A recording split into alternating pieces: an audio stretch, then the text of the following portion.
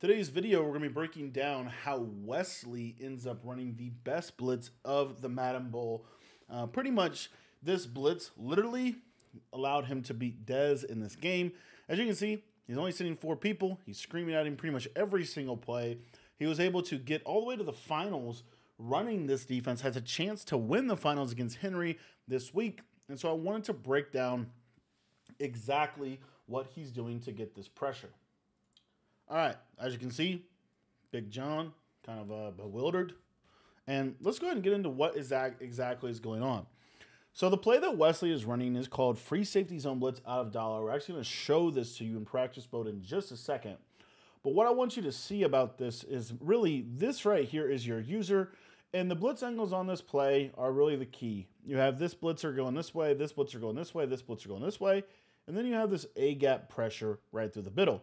Now, this blitz, by and large, is fairly simple to pick up. However, what Wesley ends up doing is he actually backs off both of these slot corners. And by blocking or backing off both of these slot corners, it messes with this guy and this guy in terms of their targeting. And essentially, because there's no blitzing threat in either of these pockets, these tackles kind of take a little wider blocking angle, and it allows the guard, or forces the guard to have to go here, guard to go here, and then the pressure is able to come right up the middle. So let's take a look at how this works one more time, and then we'll talk about it in practice mode. So you see here, see how you're getting this kind of glitching out of the tackle here, and then you're getting a double team here. These corners are backed off in coverage, and then you have this guy coming right down the middle, able to get instant pressure at the quarterback every single time. Now we're going to show you the blitz in practice mode.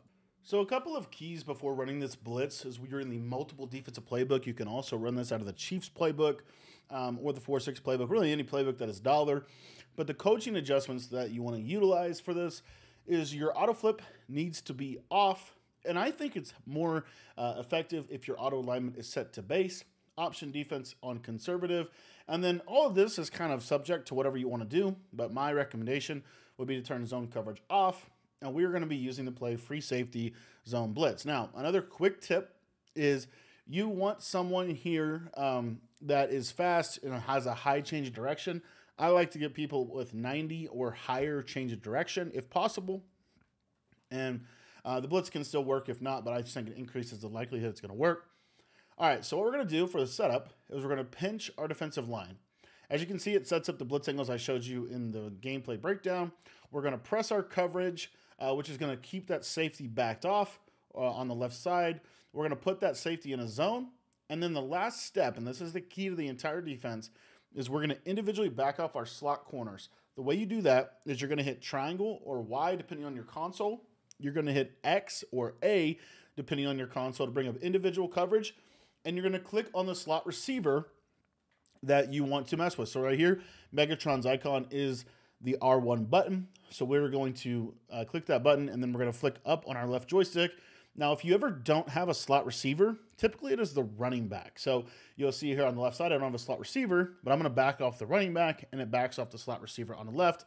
If you want to, feel free to shade your coverage underneath. And as you can see, this is literally the best blitz in the entire game. Now, the cool part about this is if you want to send 5, which we did see Wesley do some throughout the course of the game, you can leave that left side corner blitzed up or pressed up, blitz him, and as you see, if they block a running back, this blitz will come in against a send 5 look. Thanks for watching the video. If you guys want to learn my version of this defense, how I teach it, how I run it, how I think I can make it a little bit better, join the Patreon. Link's going to be down in the description below. And thanks for watching the video, guys.